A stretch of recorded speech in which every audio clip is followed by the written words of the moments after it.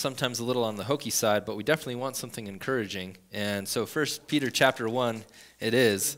You'll notice the first two verses have a lot of encouragement in mind. So we're in the right book here. Peter, an apostle of Jesus Christ, to those who reside as aliens scattered throughout Pontus, Galatia, Cappadocia, Asia, Bithynia, who are chosen, according to the foreknowledge of God the Father, by the sanctifying work of the Spirit, to obey Jesus Christ and be sprinkled with his blood. May grace and peace be yours in the fullest measure. So, in terms of well-wishing, I want somebody to wish this for me. Grace and peace be yours in fullest measure. Yes, please. So, the whole subject of chapter 1 is instructions to that end. Grace and peace be yours in the fullest measure. And that's after just a really wonderful introduction here of the value that these people hold in Jesus, that they are chosen according to the foreknowledge of God the Father and the sanctifying work of the Spirit, and that they were chosen for a purpose, to obey Jesus and be sprinkled with his blood, just like the Old Testament altar was sprinkled, that this is a purifying kind of image, sprinkled by his blood for the purpose of obeying. Grace and peace be yours in the fullest measure. In terms of traditions, we have plenty of bad traditions, but I think one of the good traditions that we still hold on to in our culture is to sort of hype ourselves up for the new year. We're looking back at the old year. What were some of the wins? What were some of the losses? Anna gave me a chance to get out of the house and get some alone time and sort of review those things for myself yesterday. And I think it's really neat that in a culture that's so obsessed with sort of victimhood and looking at, how life is unfair to us, that we actually have a tradition of being resolute about the future. Here's where my life is messed up, and here's what I'm going to change about it for the next year. There was a video going around finals week for college students on the internet, and it was these students, and they were sort of in this big complex, I think maybe 10-story buildings. There were dorms, and there was about 4 or 5 of them. And people were going out on their porch at midnight during finals week to scream, like just vent and scream. And so this video is just this cry of human misery going up to the heavens. And I feel really bad for the kid that didn't get the memo and just wakes up at midnight to screaming. Not sure what's going on. But instead, for us, we have this good thing of, maybe we're not staying up till midnight. Probably Anna and I aren't either. But we're looking forward to saying, what's the good that God can do in this coming year, and where can I be better? And so this wish for us for grace and peace to be ours in fullest measure is the apostles' hope for us, for these Christians that are chosen by God, that are spread throughout Asia. And so we're going to look at 5 takeaways we can take from this passage, 5 lessons that we should bring into 2024 with this positive view of experiencing Christ and Christ's work. So our first lesson is going to be grace and peace come from knowing Christ and his work. Grace and peace come from knowing Christ and his work. Let's read 3 through 5, and then we'll sort of dive into it.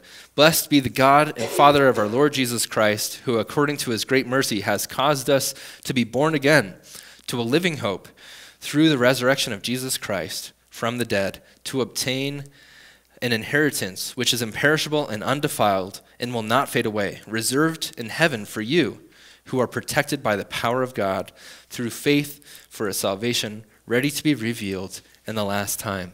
So if our first lesson here is grace and peace come from knowing Christ and his work, this whole 3 verses is just praising God for what he's done on our behalf. Verse 3 uses a very stark word, right? It's the word that jumps off the page is that God has caused us to be born again. Blessed be the God and Father of our Lord Jesus Christ, who according to his great mercy has caused us to be born again to a living hope through the resurrection of Jesus Christ from the dead. God has caused us to be born again through Jesus' ultimate miracle. The best thing that's ever going to happen to you has been done on your behalf. It's been done for you. Not only do we have life because of Jesus' work through the resurrection, but it's been effected for us. God has made a way, and he's snatched you out of darkness, out of the fire. We had it in verse 1 that we were chosen, and we have it here in verse 3 that God has caused us to be saved. And so God is doing good works on our behalf. So grace and peace comes to those people who recognize that the good that we have in Christ has been done for us, not by a matter of our works, not a matter of boasting. It's a matter of God's love interceding in your own life for your good. So you can have grace. First of all, you have grace. That's the good news. And you should have peace because of that grace. Verse 4 and 5 show us that we have this living hope, and that living hope is a destiny that is certain. Verse 4, it says, to obtain an inheritance which is imperishable and undefiled and will not fade away, reserved in heaven for you, who are protected by the power of God through faith for salvation, ready to be revealed in the last time. So we have a living hope and a destiny that is certain. God ensures your future with him, and he protects your person to that ultimate end. So God is taking care of your salvation, and he's taking care of your destiny. So have grace and peace in the fullest measure, knowing that God has done it all. There's nothing insufficient in your salvation. There's nothing insufficient in the portion of faith or the portion of grace that he's given you. He's given you enough, and he's going to safeguard your future. It's imperishable. It's not going away. There's no contingencies. There's no caveats. There's nothing that says that you can mess this up. There's nothing that says that somebody else can ruin it for you. God has got it taken care of. So we can trust in the certainty of God's choosing you and saving you for a purpose that's not going away. That's good news. In our day, that's a lot of good news. Our second lesson we're going to see from the following verses is certainty in Christ's work brings purpose, resilience, and joy through trials. Certainty in Christ's work brings purpose, resilience, and joy through trials. Let's read starting in verse 6. It says, in this you greatly rejoice, even though now for a little while, if necessary, you have been distressed by various trials, so that the proof of your faith, being more precious than gold, is perishable, even though tested by the fire, may be found to result in praise and glory and honor at the revelation of Jesus Christ. These verses are wonderful and insightful, and I guess I want to spend a little more time on this, is what I'm saying. I think these verses are pointing to us that a healthy Christian life is characterized by stubborn praise. A healthy Christian life is a life lived with stubborn praise. Verse 6 is telling us, right, that we greatly rejoice in this truth of our salvation, the certainty of it, even though for a little while we're still struggling. And it says, even though, if necessary, you're facing various trials. So suffering can be necessary.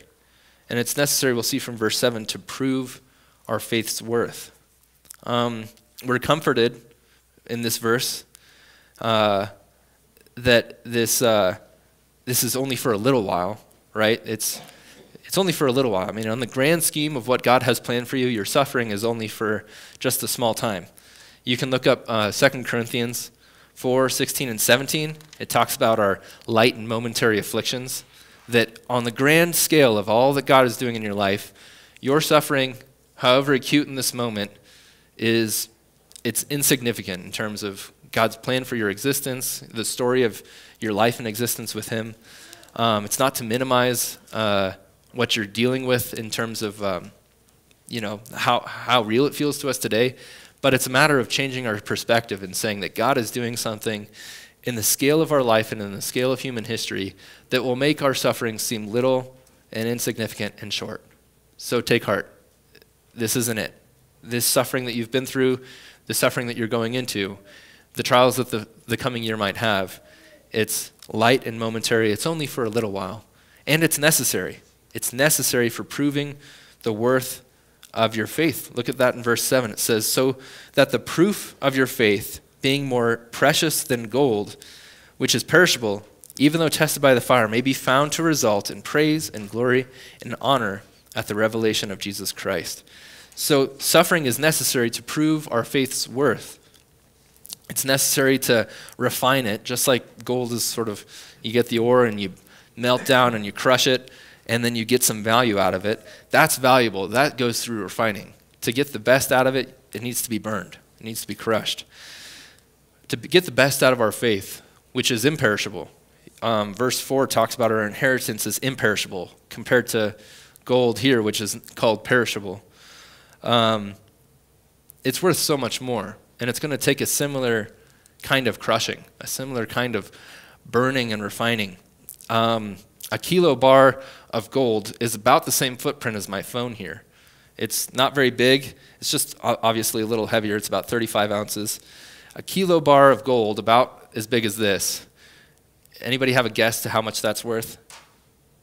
So, 4,500, $3,000, $60,000 for this much gold.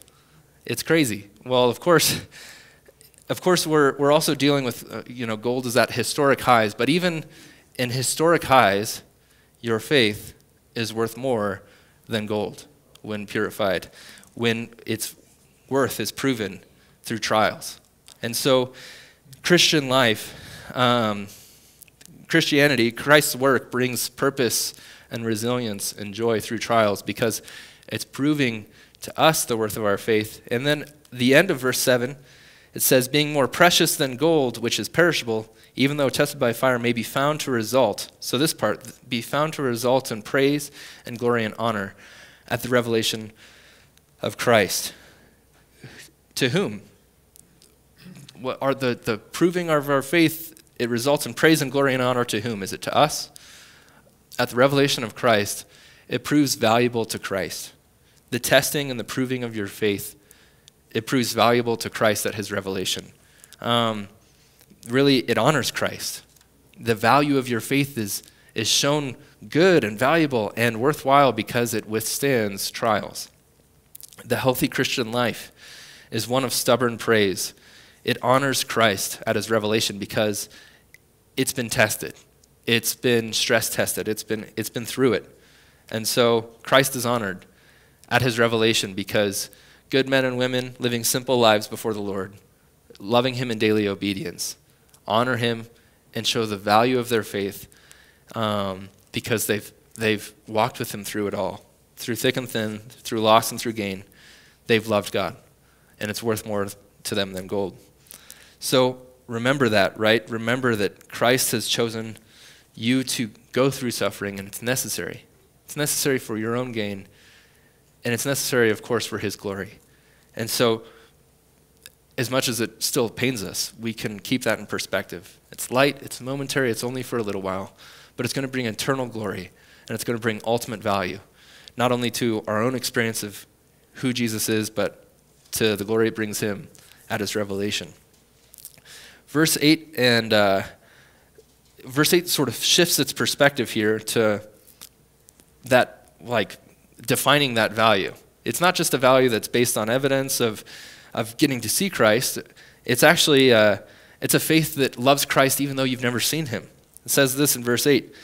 And though you have not seen him, you love him. And though you do not see him now, but believe in him, you greatly rejoice with joy inexpressible and full of glory, obtaining to the outcome of your faith and salvation of your souls.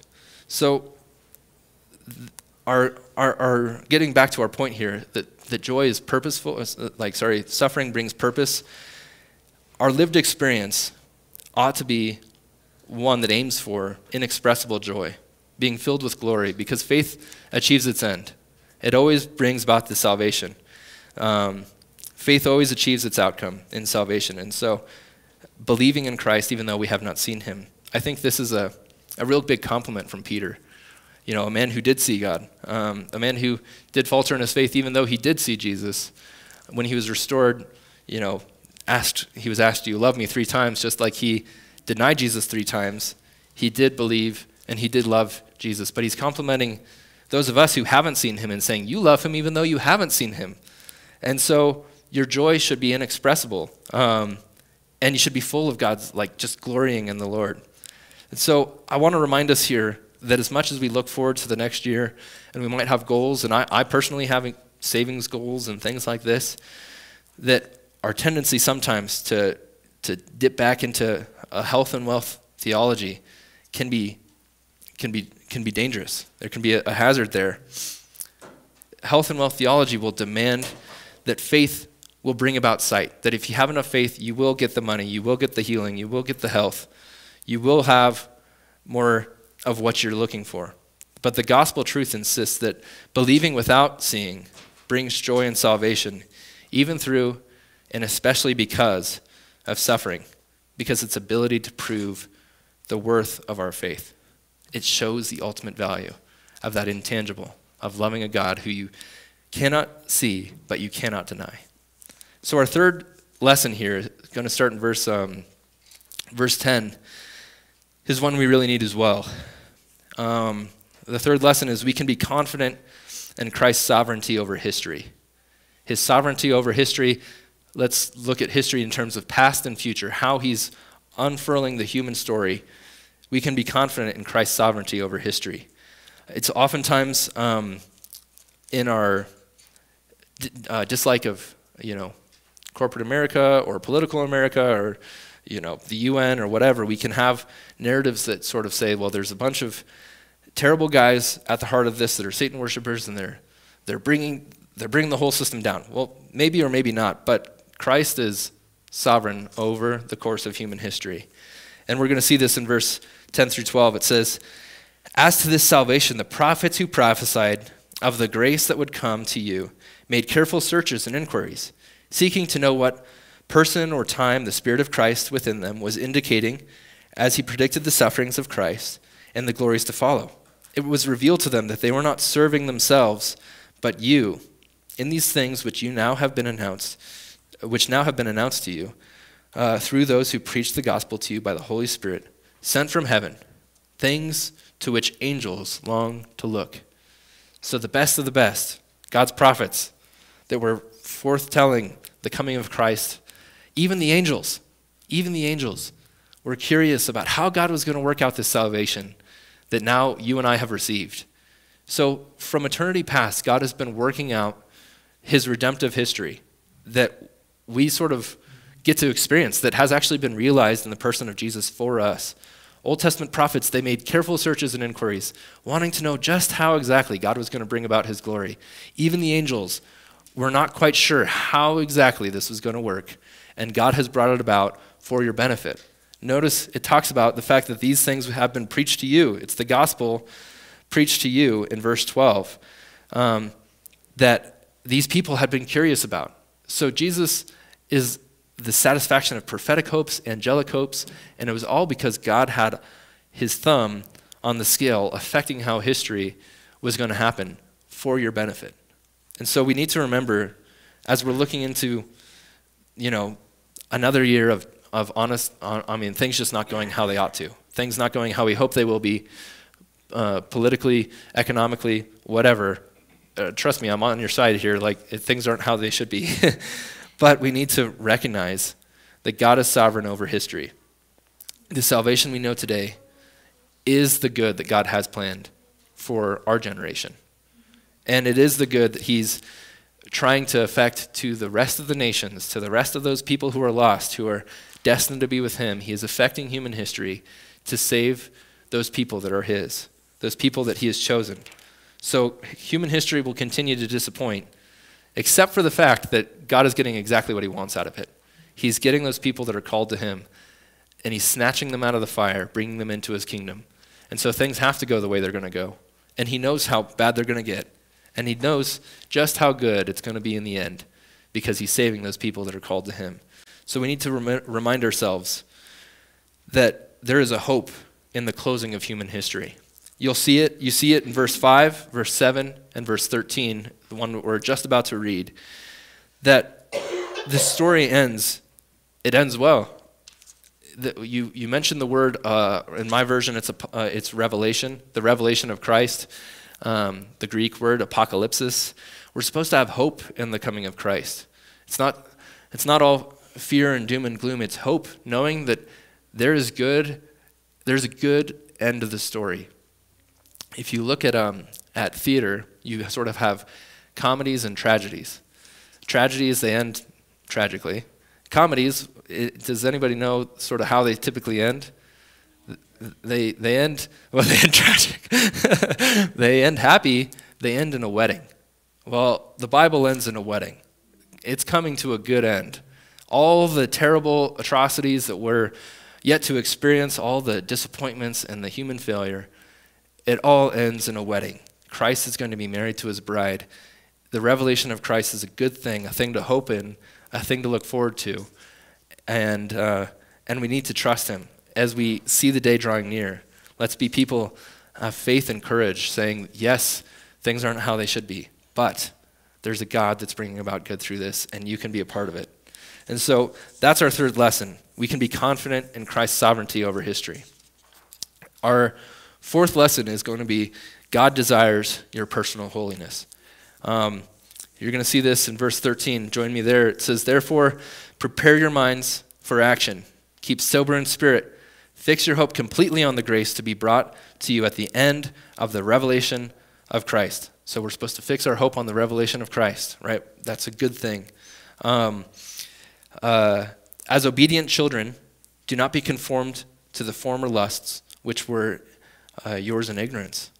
But like the Holy One who called you, be holy yourselves, also in all your behavior, because it is written, you shall be holy, for I am holy.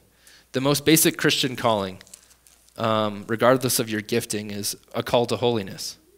So if God has caused your salvation, if you were chosen by the Father, if you were brought into that salvation by the sanctifying work of the Holy Spirit, if you're in the living hope that was achieved for you in the resurrection of Jesus, we did nothing to affect our salvation. So the call to holiness here is the effect of what God caused in you. God caused your salvation. He brought you into his kingdom. And so we respond through living in holiness. It's the most basic Christian calling. We were told basically to live a holy life with 3 points in verse 13. Prepare your minds for action. As much as we're talking about God's sovereignty and choosing us today, we don't want to be the frozen chosen. It's not, well, God chose me, and so, well, to hell with the rest of them. It's that we were chosen and we were saved to serve. We were saved with a purpose. You can look at Ephesians 2:10 that talks about you were God's handiwork, chosen in advance with good works that God had in mind for you to do. We are saved with a purpose, every single one of us. You are saved to be called to action, to keep your minds ready for action. And then we're told to keep sober in spirit. It's our job to try to minimize any kind of intermingling influence that we might have from the world. We're supposed to be men and women set apart. We're supposed to be specialized and focused on God's leadership. And then we're supposed to fix our hope completely on the grace to be brought to you at the revelation of Christ. We should be spiritualized. We should not be secularized. We should be spiritualized. We should be a bit odd, okay? We should have a completely religious worldview and human experience. And even though we should be a bit odd, we should be refreshing. Because who on earth has hope? Who on earth has hope? Be the person that hopes in what Christ is doing. Be the person that has such a confidence in the reality of God that you are the person that stands out and shines like stars in the universe, as it would talk about in Philippians. That if you're just the person that's not going to complain, you will stand out like stars shining in the universe. So fix your hope completely on the grace of Christ that's being brought to you when Jesus comes back. And then verse 14 says, as obedient children, do not be conformed to the former lusts which were yours in ignorance. All of us, God caused us to be born again.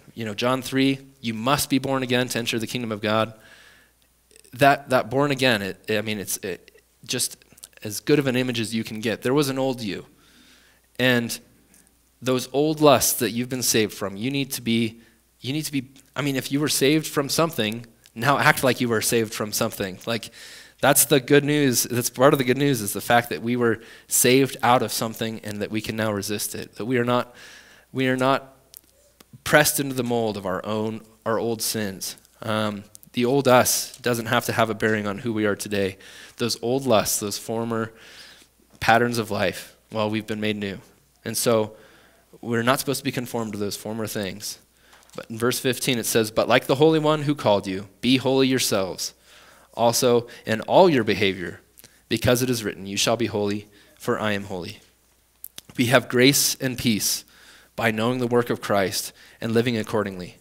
Our holiness is always in reference to God's holiness. It's always in reference to his. It's not our own holiness. It's saying we've been made new. My holiness, my goodness is going to reflect God's goodness. And the more I can reflect that, the better off I am, both for my own benefit and certainly for yours.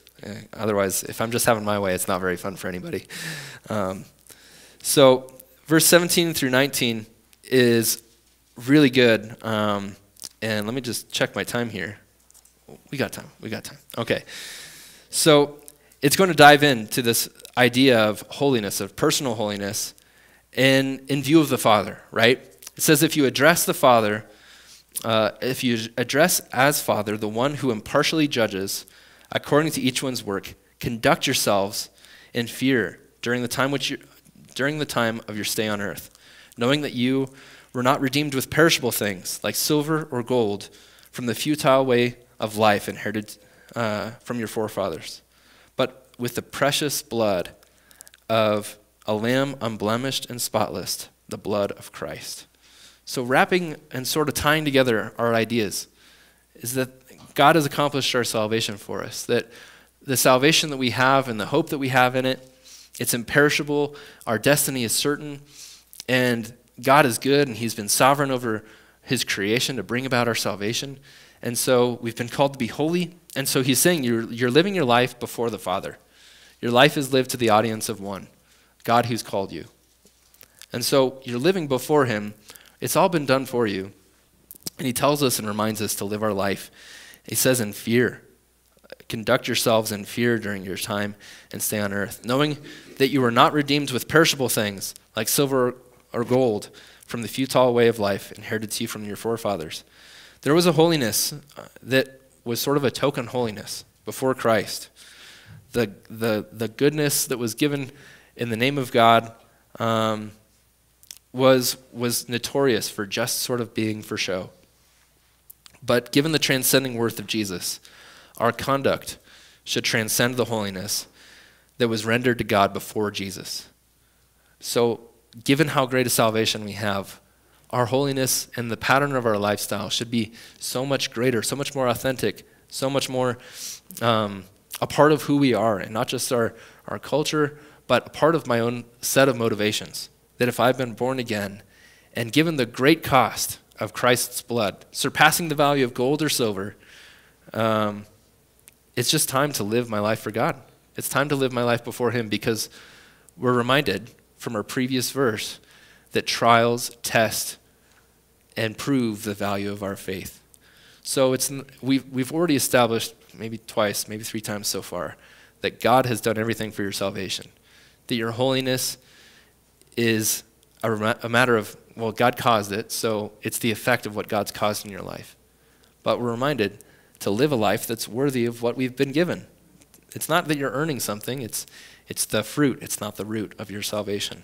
But given the great salvation you have, live it up, dig in, that's your identity, that's who you ought to be. So verse 20 through 21, it's going to talk about how the fact that Christ came for your sake, and we believe in God, and this is going to be evidenced through our holiness. It says in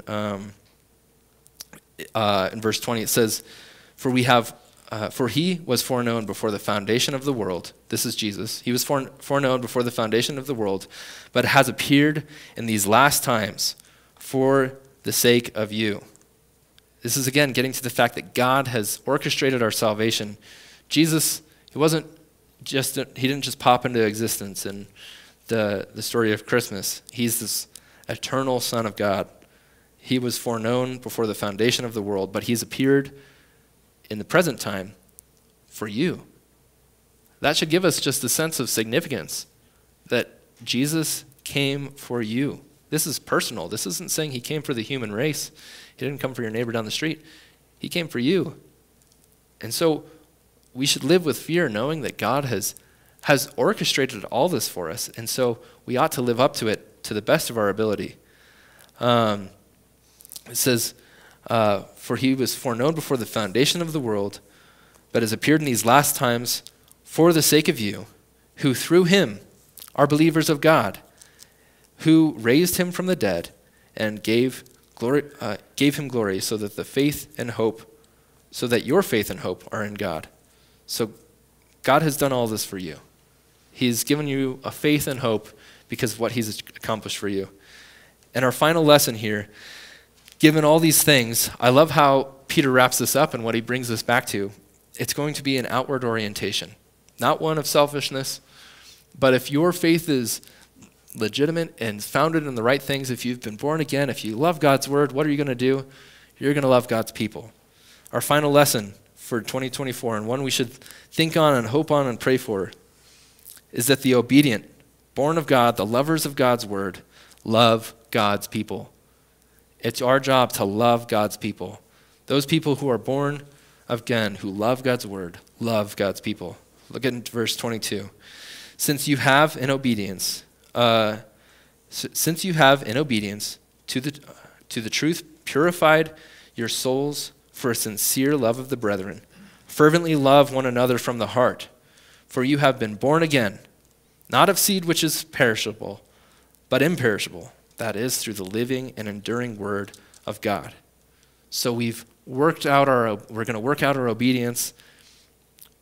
It's going to bring about a sincere love for the brethren, a fervent love from the heart.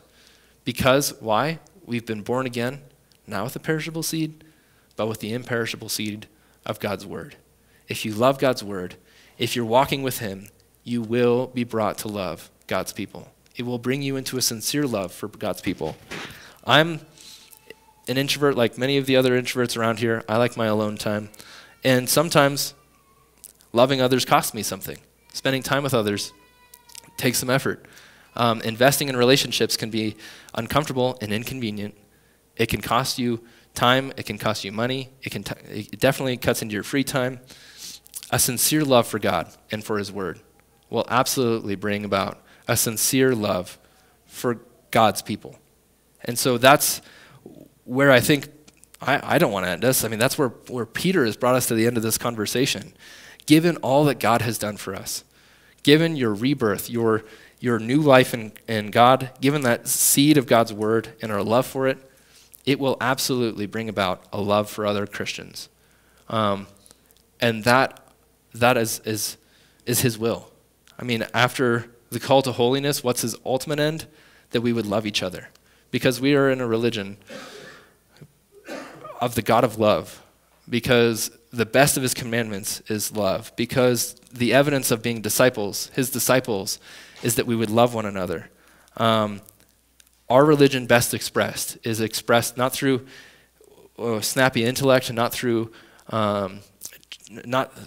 chastity alone. It's not through religious tokenism. It's absolutely expressed in its best as we love each other because of how we love God and how we've experienced his love in us. Let's pray that God would give us an authentic love for each other, to love one another better, to love that person on the fringe, to love that person that we might not understand, that we might not befriend, if it wasn't for God's calling in our life, to love sincerely those who he's laid his life down for. Christ died for them. Love them well. Let's pray. Dear Lord, you've brought about another year. And we do thank you for the things that you've brought us through, the things that you've helped us survive, God. And we do have many hopes and fears, both personal and societal, for these coming times, God. But we trust in your goodness, in the work you've achieved for us, and the work you're going to achieve for your own glory, to win people to you. God, we want to be a part of it, and help us to live lives that are worthy of the calling that we've received, that truly come to grasp with all that we have from you, God, that we would stand out and we would be strange, but we would be strange in our hope, strange in our love, that we would be strange in the experience that we have authentically loving you for a Christ that's died for us, that's called us to love one another. God, equip us, help us in our weakness, help us in our faithlessness to have just more trust in you, more certainty in you, and for that to just sort of seep into the rest of our experience, that this life would be lived for you. God, help us to be focused on you this year for your glory. Amen.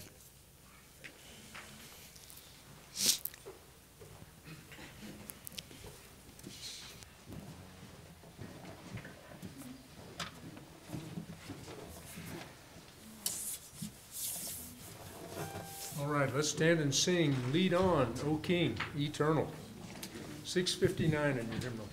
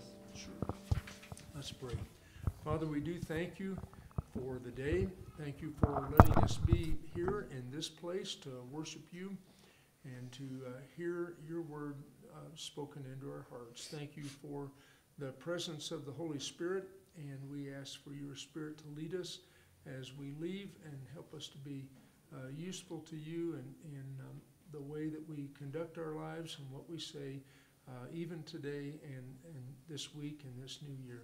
Thank you again for Jesus. In Jesus' name, amen.